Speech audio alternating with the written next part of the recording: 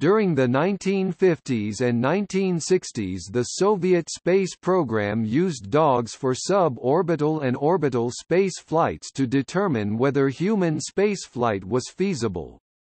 In this period, the Soviet Union launched missions with passenger slots for at least 57 dogs. The number of dogs in space is smaller, as some dogs flew more than once. Most survived, the few that died were lost mostly through technical failures, according to the parameters of the test. A notable exception is Laika, the first dog to be sent into orbit, whose death was expected from the outset.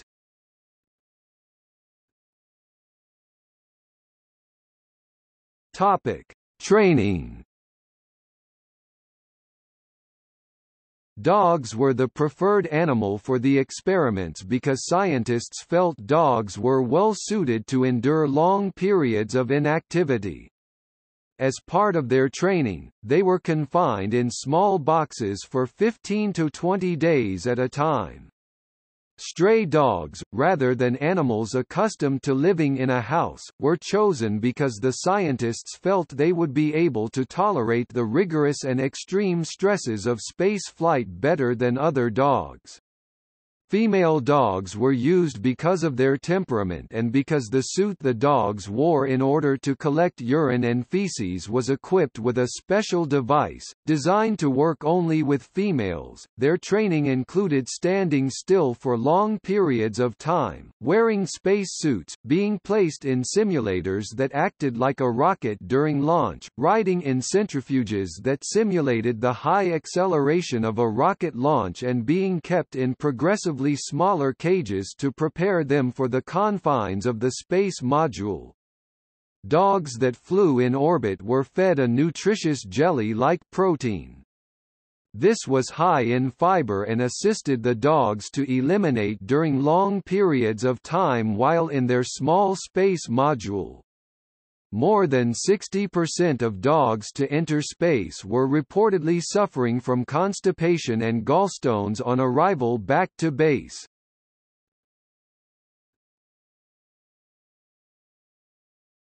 Topic: Suborbital flights. Dogs were flown to an altitude of 100 km on board 15 scientific flights on R-1 rockets from 1951 to 1956. The dogs wore pressure suits with acrylic glass bubble helmets. From 1957 to 1960, 11 flights with dogs were made on the R-2A series, which flew to about 200 km. 3 flights were made to an altitude of about 450 km on R-5A rockets in 1958. In the R-2 and R-5 rockets, the dogs were contained in a pressured cabin.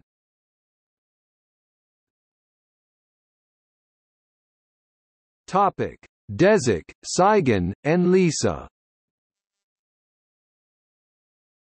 Dezik and Tsygan, Gypsy, were the first dogs to make a suborbital flight on the 22nd of July 1951.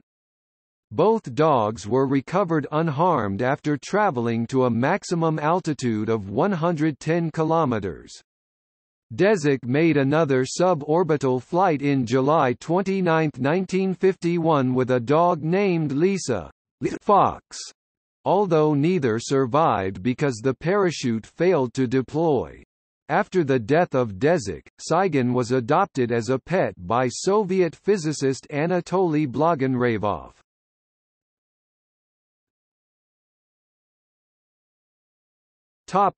Lisa and Ryzhik. Lisa Fox, or Vixen, and Ryzhik Ginger, red-haired, flew to an altitude of 100 km on 2 June 1954.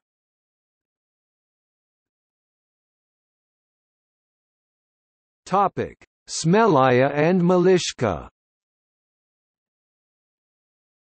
Smelaya, brave, or courageous was due to make a flight in September but ran away the day before the launch. She was found the next day and went on to make a successful flight with a dog named Malyshka, baby.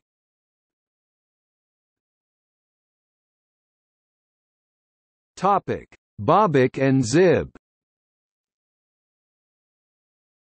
Bobik ran away just days before his flight in September 1951. A replacement named ZIB, a Russian acronym for substitute for missing Bobik, Zamina Isiznovsmu Bobiku, Zamina Askiznovshemu Bobiku, who was an untrained street dog found running around the barracks, was quickly located and made a successful flight.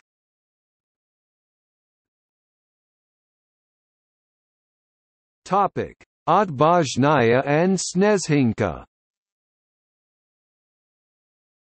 Otvazhnaya, Brave One, female, made a flight on 2 July 1959 along with a rabbit named Marfusha, Little Martha, and another dog named Snezhinka, Snowflake.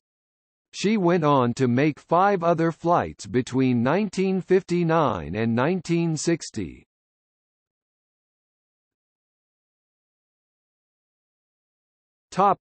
Albina and Tsyganka. Albina, a real female name, and Tsyganka, gypsy girl, were both ejected out of their capsule at an altitude of 85 kilometers and landed safely. Albina was one of the dogs shortlisted for Sputnik 2, but never flew in orbit.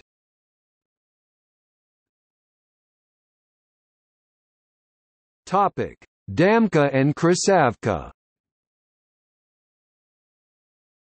Damka, Queen of Checkers, and Krasavka, Little Beauty, were to make an orbital flight on the 22nd of December 1960 as a part of the Vostok program, which also included mice. However, their mission was marked by a string of equipment failures. The upper stage rocket failed and the craft re-entered the atmosphere after reaching a suborbital apogee of 214 kilometers. In the event of unscheduled return to the surface, the craft was to eject the dogs and self-destruct, but the ejection seat failed and the primary destruct mechanism shorted out. The animals were thus still in the intact capsule when it returned to the surface. The backup self-destruct mechanism was set to a 60-hour timer, so a team was quickly sent out to locate and recover the capsule. Although the capsule was reached in deep snow on the first day, there was insufficient remaining daylight to disarm the self-destruct mechanism and open the capsule. The team could only report that the window was frosted over in the -45-degree temperatures and no signs of life were detected. On the second day, however, the dogs were heard barking as the capsule was opened.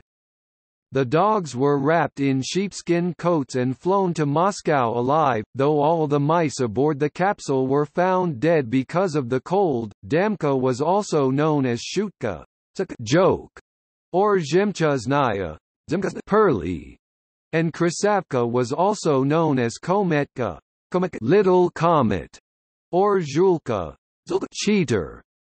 After this incident, Krasavka was adopted by Oleg Gazenko, a leading Soviet scientist working with animals used in space flights. She went on to have puppies and continued living with Gazenko and his family until her death 14 years later.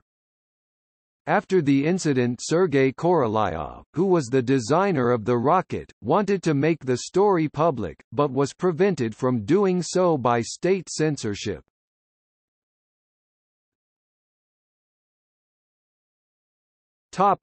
Bars and Lisichka.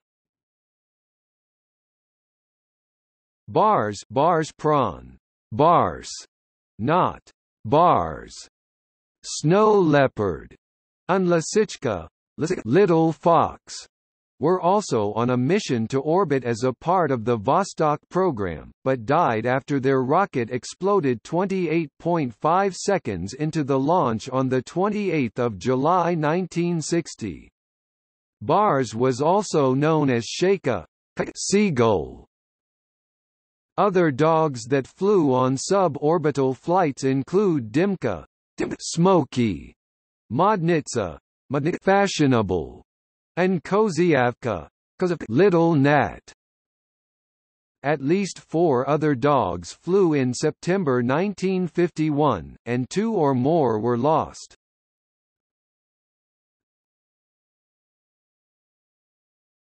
Topic: Orbital flights.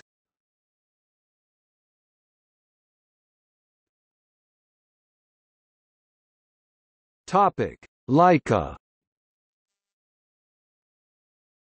Laika, Barker, became the first living Earth-born creature other than microbes in orbit, aboard Sputnik 2 on November 3, 1957.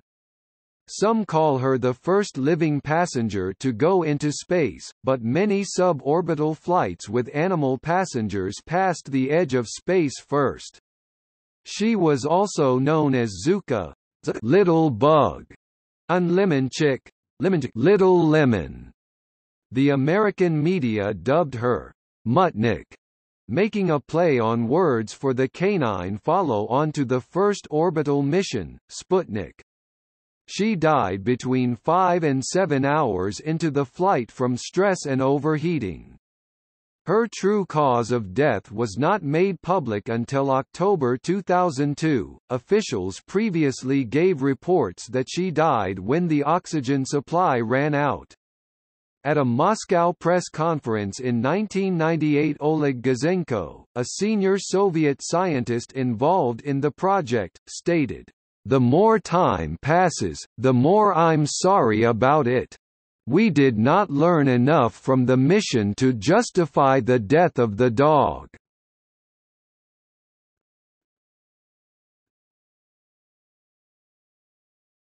Topic: Belka and Strelka. Belka literally squirrel, or alternatively whitey, and Strelka little arrow, spent a day in space aboard Korabl Sputnik 2 Sputnik 5 on 19 August 1960 before safely returning to Earth. They were accompanied by a gray rabbit, 42 mice, 2 rats, flies and several plants and fungi. All passengers survived. They were the first Earth-born creatures to go into orbit and return alive. Strelka went on to have 6 puppies with a male dog named Pchyolka who participated in many ground-based space experiments, but never made it into space. One of the pups was named Pushinka, Fluffy, and was presented to President John F. Kennedy by Nikita Khrushchev in 1961. A Cold War romance bloomed between Pushinka and a Kennedy dog named Charlie, resulting in the birth of 4 pups that JFK referred to jokingly as pupniks. 2 of their pups, Butterfly and Streaker, were given away to children in the Midwest. The other 2 puppies, White Tips and Blackie, stayed at the Kennedy home on Squaw Island but were eventually given away to family friends. Pushinka's descendants are still living today. A photo of descendants of some of the space dogs is on display at the Zvezda Museum in Tomilino outside Moscow. A Russian animated feature film called Belka and Strelka, Star Dogs English title, Space Dogs, was released in 2010.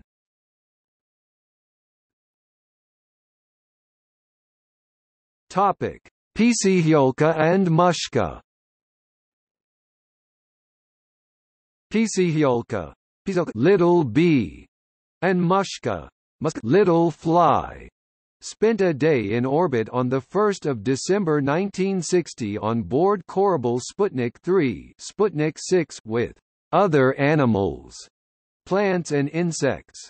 Due to a re-entry error when the retrorockets failed to shut off when planned, their spacecraft was intentionally destroyed by remote self-destruct to prevent foreign powers from inspecting the capsule on 2 December, and all died. Mushka was one of the 3 dogs trained for Sputnik 2 and was used during ground tests. She did not fly on Sputnik 2 because she refused to eat properly.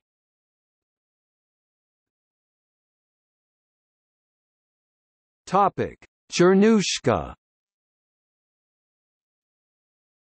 Chernushka, Blackie, made one orbit on board Korabl Sputnik 4 Sputnik 9 on 9 March 1961 with a cosmonaut dummy whom Soviet officials nicknamed Ivan Ivanovich, mice and a guinea pig.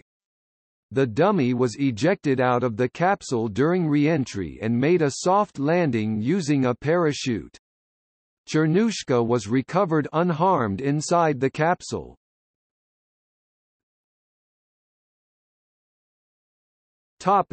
Zvyozdochka. Zvyozdochka, Starlet, who was named by Yuri Gagarin, made one orbit on board Korabl Sputnik 5 on 25 March 1961 with a wooden cosmonaut dummy in the final practice flight before Gagarin's historic flight on 12 April. Again, the dummy was ejected out of the capsule while Zvyozdochka remained inside. Both were recovered successfully. Veterok and Ugolyok. Veterok, light breeze, and Ugolyok, coal, were launched on the 22nd of February 1966 on board Cosmos 110 and spent 22 days in orbit before landing on the 16th of March. This spaceflight of record-breaking duration was not surpassed by humans until Soyuz 11 in June 1971 and still stands as the longest space flight by dogs.